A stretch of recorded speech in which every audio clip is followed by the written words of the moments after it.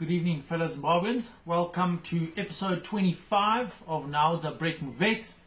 And this week we're going to use oranges to illustrate a certain point. Have you ever bought a bag of fruit? Perhaps a bag of oranges, a bag of apples. Most of us have.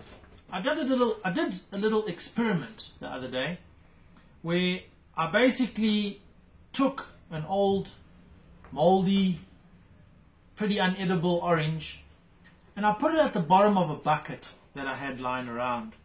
I then I bought a new packet of oranges. I took that new packet of oranges and I packed them neatly around this moldy orange. I filled up the bucket quite a bit and I let it stay for a couple of days. When I came back to check, there was a bit of a smell from the bucket, but the oranges on top were still okay. So I unpacked them one by one, inspected it, looked at it, put it down. When I got to the middle of the bucket, that's when I started seeing signs of mold on a couple of the oranges. I unpacked a bit more, and the deeper I got to the bottom, the more mold was now on the oranges.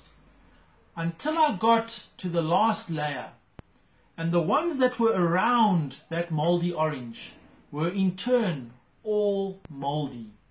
The smell was bad and the oranges were not edible. In Zimbabwe, we are very close to the end of the junta. Yes, perhaps 2018, the opposition might not clearly win, but the junta will be weakened to a point where they will have to negotiate. The old man is now reaching the age where he cannot perform basic functions. Leading is now done by third parties, and the old man just rubber stamps their decisions. In our desperation to get rid of the regime, let us not compromise who we combine forces with. Like those oranges, we can see what happens when we take one rotten orange and put it in the same basket or the same bag as our nice new juicy ones. Yes, we admit we must all combine forces. The opposition must truly combine forces for this last push. However, out of a country of 14 million people, are we really that desperate that we can call former junta members and thieves fellow Democrats in our fight against the evil regime? Let's take a look at the recent by-election, which was won by a former member of the junta. A person who used his position to invade farms, to take over businesses, and to make himself very rich. That same person was supported and welcomed by some corners of the opposition. Really? So are we welcoming of known killers and thieves, yet we cannot combine forces with other opposition forces who have been fighting the same junta for many years? Why is that?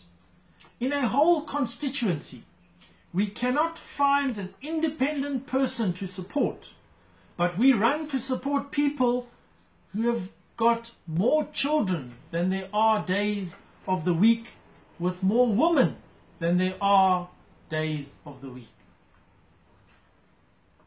We have our baskets of oranges. We've had them for many years now. They are just about to ripen. They are very, very close to be ripe. So why are we now adding rotten oranges to our baskets? Comrades and friends, if you are in a political party now, and you know where this struggle has come from, you know how it was started, and what the principles of the opposition was based on, then stand up and demand that we keep the opposition clean. You are a citizen capable of thinking. You have been educated. You are smart. Don't let your leaders lie to you and try justifying putting rotten oranges in our baskets.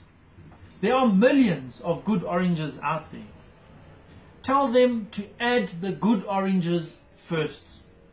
The rotten oranges must be left on a compost heap for for a while. They must decompose.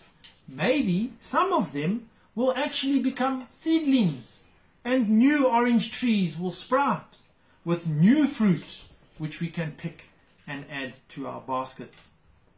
But you cannot pick a rotten orange and put into a basket with ripe oranges.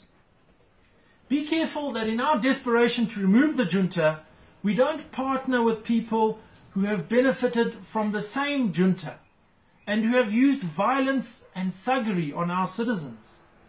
In our attempts as opposition to win elections, have we ever beaten people? Have we ever raped people?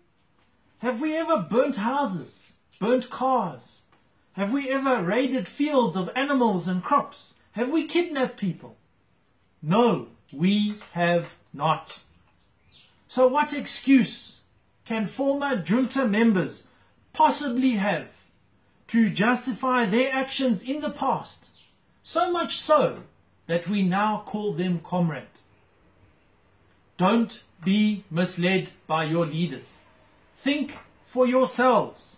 See the true qualities of what we want on leaders and vote accordingly. Thank you very much for watching another episode of Brett and Vet. If you like what I said and you want to see a couple more videos, please feel free. Follow our Facebook page and our YouTube channel, both entitled Brett and Vet. Thank you very much.